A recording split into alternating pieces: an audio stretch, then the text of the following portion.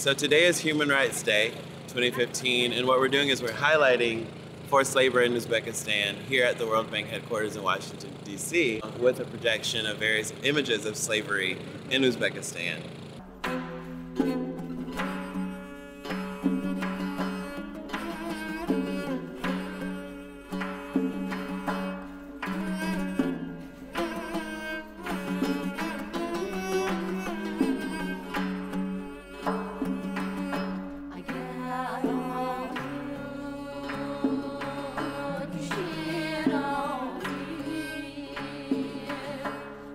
All of us are wearing clothing with cotton in it. Uzbekistan is the 5th largest exporter of cotton in the world. That cotton ends up on the retail shelves all around the world.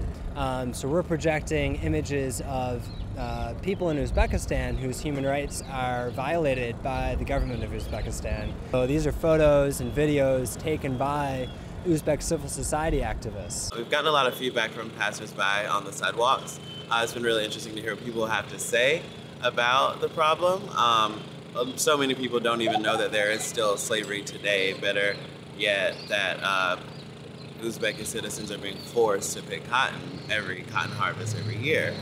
It's not the kind of practices that the U.S. condones, that the World Bank should be condoning, and to go ahead and give a loan to the government, which is run by elites who are taking money out of the cotton industry, is completely contradictory to the principles of the World Bank. So this affects everybody in the world. The violation of human rights of somebody in Uzbekistan is a violation of all of our rights.